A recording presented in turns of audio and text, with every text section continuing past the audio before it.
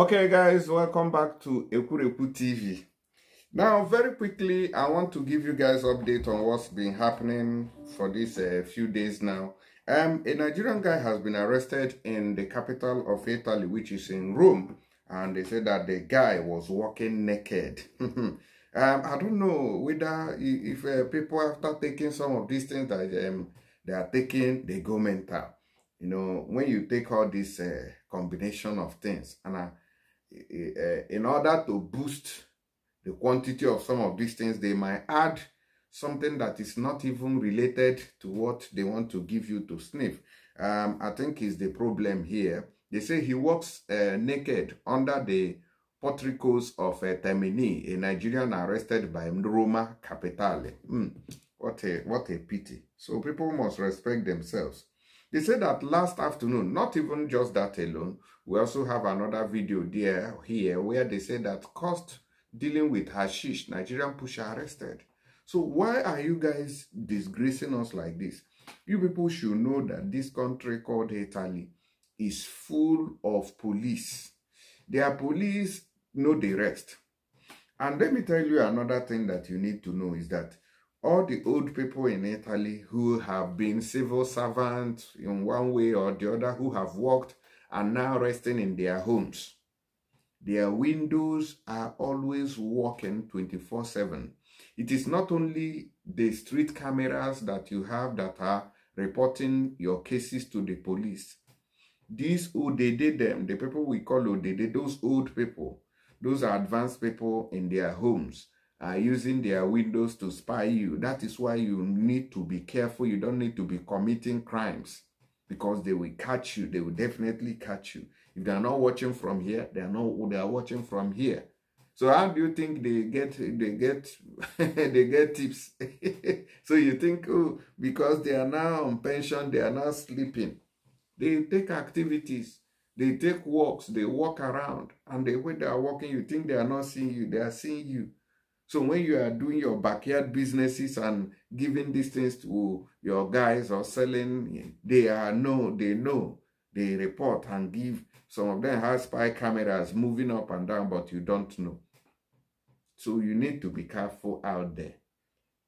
Now, last afternoon, as part of the anti-degradation activity to protect urban safety in the area of Termini Station and the Esquilino district, officers of the local police of Rome capital, the GSSU, Social and Urban Security Group, okay, arrested for resistance and injury to a public official, a 28-year-old man of Nigerian nationality, who in a visible state of alteration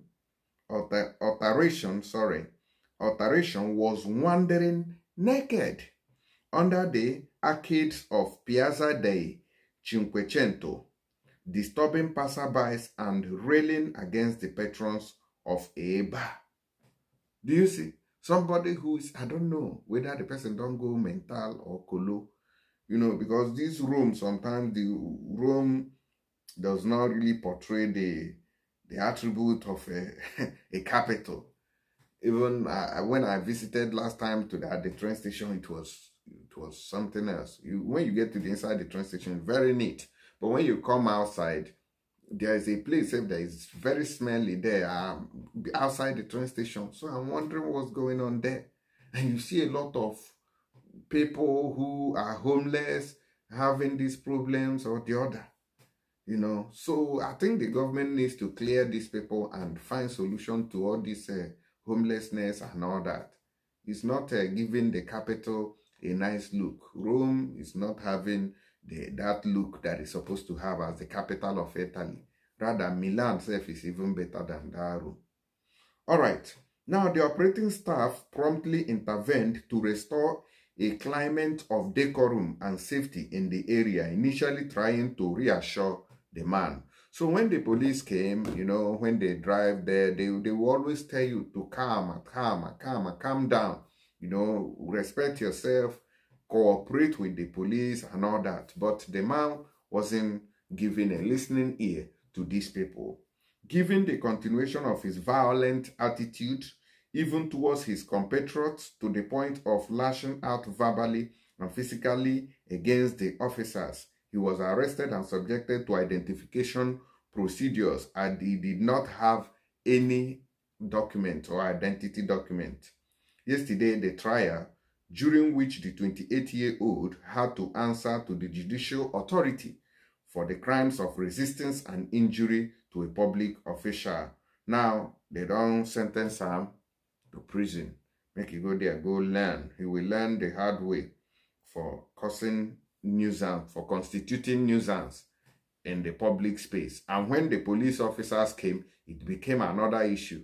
He never wanted to listen to them. He never calmed down. Rather, he began to fight them, and he even wounded some of the officers, you see. Very, very sad indeed. That is not the reason why you came to this country. It's not to take anything. You came here to hustle. You came here for a better life. But quite unfortunate that a lot of people would, after passing through hell and hellfire to get to Europe, you end up committing another crime that will even put you in chains or even send you back to where you are coming from. So what's the essence of all the stress you pass through to get to Europe? Use your number 6.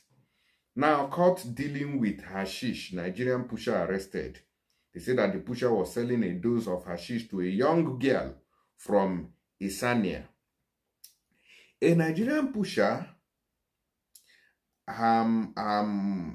arrested by the Carabinieri in Isania was caught selling doses of hashish to a young woman from Isania in exchange for 50 euros. Immediately blocked and searched by the military, that is the Carabinieri. Okay? The pusher was found in possession of the money he had just received, while the girl, identified and searched, was found in possession of the doses just purchased and was reported to the Prefectura of Isania. The drugs and the 50 euros were seized. While the pusher, whose responsibilities will have to be ascertained during the subsequent trial, was transferred to the Isania prison at the disposal of the public prosecutor's office. Now, some people we hear, oh, some people are missing. My friend, I just spoke to him. I've not heard from him after speaking to him. These are the issues that leads to all this. Now, imagine if your friend or your brother was in another city and he's doing this kind of business unknowing to you.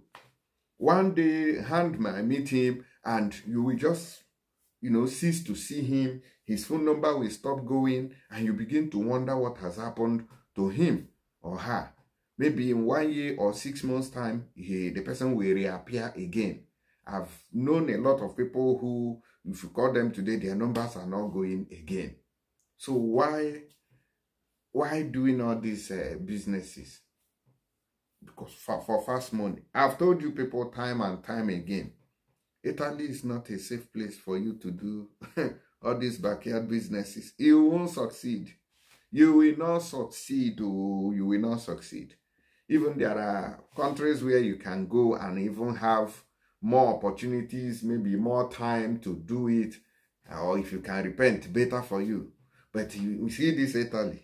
You see Italy here. I'm sorry for you. You will not succeed. This one is hashish now. This one is fighting. Being naked in the public space and fighting too. Fighting police officers. And this one is selling hashish. So which one do you even think is better? I don't know whether this one is running mad already or something. So hashish. Yeah, it is in Libya that I knew what hashish was. Just a little thing like this, they smoke it. I don't know where they are discovering all these things that people take just to get high. A part of the powder done or Igbo. Even Igbo is not better. Between Igbo and hashish, which one is better?